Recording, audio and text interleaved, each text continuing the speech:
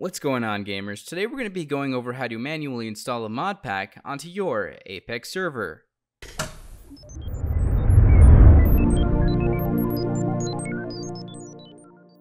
Before we get into the tutorial, don't forget to like this video, subscribe, and click the notification bell so you can get notified of every new tutorial we upload, just like this one. One of the best ways to play Minecraft with your friends is with the use of Modpacks. Modpacks are a collection of Minecraft mods that create an overall theme. Playing on these modpacks can completely change what you know Minecraft to be, as they modify Minecraft well past its normal gameplay. While playing with modpacks is great, knowing how to install these packs on your server can be quite difficult.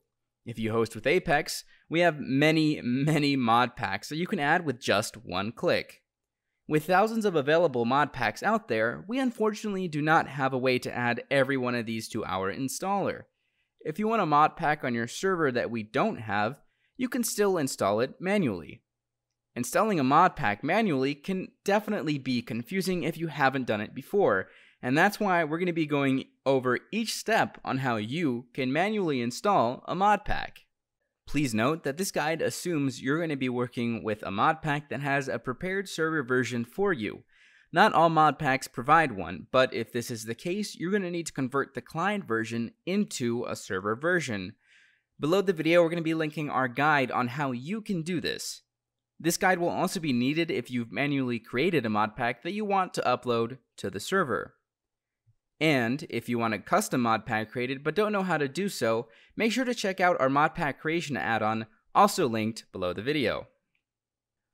Knowing which mod pack you would like to download is the first step in finding the perfect pack for your server. Mod packs can come from a variety of sites such as CurseForge, Technic, FTB, or ATL.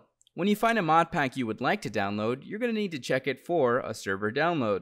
If the mod pack doesn't have one, you're going to need to convert it. For CurseForge, you're going to want to head to the official CurseForge website and select the page of a mod pack you want. Once you get to their page, check to the right under the Recent Files tab.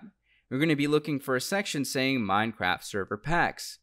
Once you find the tab with these server packs, click Download on the latest file icon. And once you've downloaded it, make sure to move the file into a directory where you can find it later. For Technic, make sure you head to the official Technic website and then click on Browse Modpacks. Once there, go ahead and find the mod pack you would like to download. Once you're on the web page of that mod pack, go to the right and you're going to see a Server Download button. Go ahead and click that. Once the file is downloaded, just like before, you're going to need to move the zip to a directory for later use. And for the ATL launcher, you're going to need to head to their website and install their launcher. Once it's installed, you're going to need to log into your Minecraft account and make sure it's selected. And then on the right, you're going to need to click on the Packs tab. From here, you're going to want to find the mod pack you want and then click on Create Server. Once it's created, you're going to need to head to the Servers tab on the right and then click Open Folder on the mod pack. This is the directory where the server files are saved. Take note, as you're going to need to come back to it later. A quick note for when we're prepping the mod pack is not all mod pack downloads are going to be the exact same. Some of them may have different file names, but the steps should be pretty similar to the ones we're about to go over. For our first step, head to the directory where you've installed the mod pack. If it's in a zip, go ahead and right-click it and extract it into its own folder.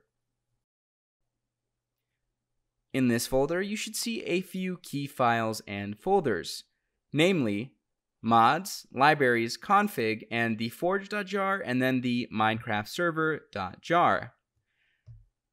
First thing you're going to want to do is make a new folder and then name it jar.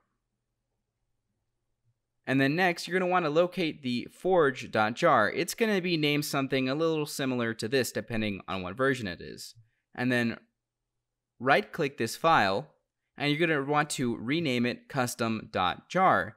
Make sure that you don't accidentally name it custom.jar. If you don't have extensions showing in the rename, just rename it to custom. And then you're going to want to drag the custom jar, the Minecraft server jar, and the libraries folder into the jar folder that you just made. And then for uploading the pack, you're going to need to head to the Apex panel and then stop your server. And once your server stopped, go ahead and locate the jar selection part of the page and select Custom Server Jar.